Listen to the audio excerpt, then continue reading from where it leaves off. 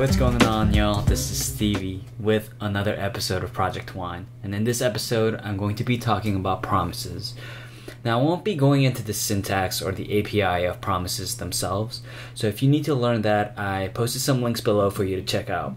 And I highly recommend that you refresh on those before you get started with this episode. But here I want to talk about an important concept that I think a lot of people seem to gloss over when they first learn and use promises. And that is that promises are not just syntactic sugar. They are not just callback aggregators. Sure, they make your asynchronous code a little easier to read and a little bit easier to reason about, but that is not the core and crux of why promises were built. Rather, promises were built to solve a problem that happens when you write async code, and that is called the inversion of control. When you use code that requires callbacks, you are essentially inverting control of your program to somebody else. You are expecting that the person who receives your callback is going to use your callback properly, and when you're doing that, you're placing a lot of trust on that person that receives your callback. Alright, let's dive into an example to better illustrate this. So let's say that I'm an engineer for a sick e-commerce store. We're blowing up. We have tons of revenue. It's a hot company, plus we use machine learning and shit, so you should definitely invest. But at the same time, I heard about this really cool library from Stripe that will help me fix a problem that I've been having, and that is to verify payment information. So I want to go ahead and use that third-party library in my code. So let's go over the code that I have right now. So on line 1, I'm importing that third-party library, and on line 17, I'm defining a balance. On lines 19 through 27, I have a function called charge credit card that checks if you're broke or not, and if you're not, then it's going to charge you. And then on line 29, I have a function called checkout. Now, function checkout is going to accept a purchase info as an argument, and it's going to call that third-party library function called verify payment information and pass in purchase info as well as a callback. Now, the callback is called finish purchase, and it accepts an error argument just to check whether or not there's an error, and if so, then it's going to log that out. Otherwise, it's going to charge your credit card, it's going to send a thank you email, and then empty your card out. Pretty straightforward. So according to the documentation, what's left for me to implement is the purchase info object. So I'm going to go ahead and do that. So my username is Stevie. My email is stevie@projecttwine.com, and then my item is going to be some Air Force Ones, some sick shoes. Price is going to be $70. And yeah, that should be it. So if everything is good, this should work just fine. So let's go ahead and run Node.js. We're going to run Node on this function. Okay, so Node checkout.js. Alright, so something went wrong here. So clearly, I just wanted to buy one pair of Air Force Ones, but rather what seemed to have happened is that I got charged 3 times. I mean, I like shoes, but I don't like them that much. So something's going on here. I can narrow down my problem to something probably being associated with that third-party library, because the code that I've written is pretty straightforward. Let's investigate and try to figure out what the hell is going on. So let's open up that third-party library. Let's do it and do that. Verify payment info.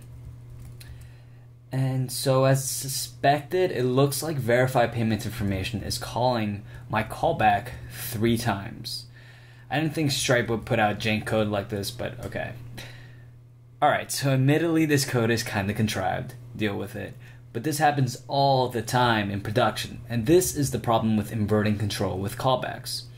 When we implicitly trust Stripe's verify payment information, we expect that it's going to use our callbacks properly. We're really taking a huge leap of faith there and saying that we believe that they are going to use our callback at the right time, in the right manner. We expect that they're not going to call it too many times. They're going to call it once. They're going to call it with the right arguments. If it succeeds, it's going to pass in the right arguments, and if it fails, then it's going to pass the error and a bunch of other things. And so this allows for a lot of flexibility, and there's a lot of trust that's going on between me as the engineer of the e-commerce store and Stripe library in this case. So how do promises solve this problem? Well, promises serve as a container for a future value, and by doing that, they're in a unique position to force these values to fulfill a sort of contract so that these sorts of problems don't happen. Furthermore, by using promises, we can retain control instead of inverting control, because we expect the utility that is expecting a callback to give us event listeners called .then and .catch. So instead of us asking the utility to use our callbacks properly and feeding that callback to the utility, we expect them to give us these things that are event listeners. And so we can come to kind of expect a certain behavior from promises. All right, so let's rewrite this with promises. Okay, so let's rewrite this with promises. So let's write verify payment info. That's going to be a function that accepts a purchase info object, and then we're going to return a new promise on that instead. And this time that's going to accept a function that is going to resolve or reject appropriately. And when you take that up, so async behaviors will give it a set there, and this is a behavior of the actual thing. And so we're going to check that purchase info that user exists, and yes, purchase info that price exists, and if so, we're going to resolve. And if not, we're going to reject, and we'll reject. Correct way to return there. And that looks good. So now this is the implementing side. This is the side that returns that promise. So let's go ahead and consume that promise, and let's erase this at the top. So, okay, so let's have const checkout. Okay, cool. So let's rewrite checkout. Let's consume promise from verify info. And that's going to pass in that person object before. Then, so if it succeeds, then we're just going to do just like before. We're just going to charge the credit card. That's not effective. So I'm going to copy paste that in, and send it that nicely. Catch, and then we're going to console.error there. Cool. So that should work just fine after I erase this. All right, let's check it out. Fantastic, so that worked out properly. Now, if you're paying attention, at this point in time, you should be saying, obviously that's gonna work. You only called the callback once. All right, fair point. So let's go ahead and try to break this code. So if we go over here, what happens if we do resolve a bunch of times instead, right? So this time, let's try to buy 4 pairs of shoes. What's gonna happen?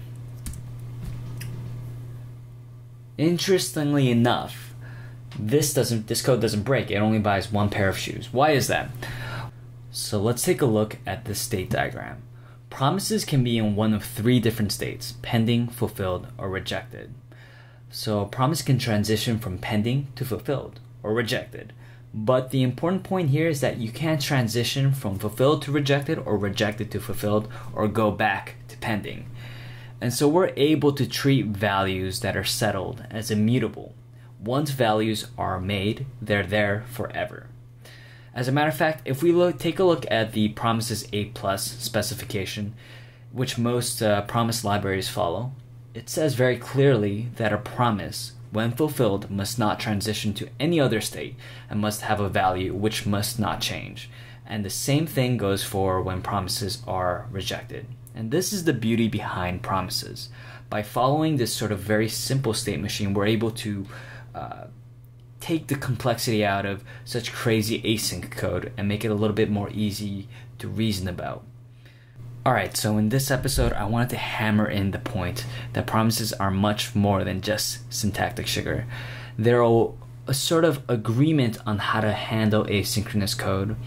They're a solution to the problem with callbacks, that is the inversion of control, and you can imagine them as state machines. And because of these sorts of things, we can come to rely on promises a lot better than we were able to rely on callbacks.